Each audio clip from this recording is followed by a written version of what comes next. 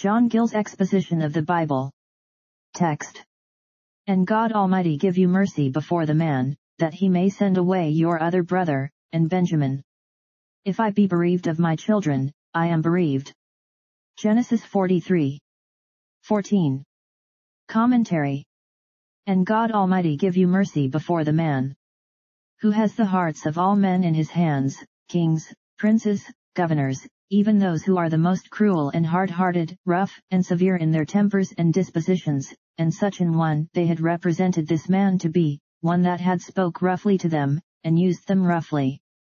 Jacob therefore sent him a present to soften his mind, and now he puts up a prayer to God, and dismisses his sons with his good wishes for them, that God would incline the heart of the governor to show kindness to them, and let them have corn, nor use any of them ill. Particularly, that he may send away your other brother and Benjamin, release Simeon, and send him and Benjamin aiming with them when they returned.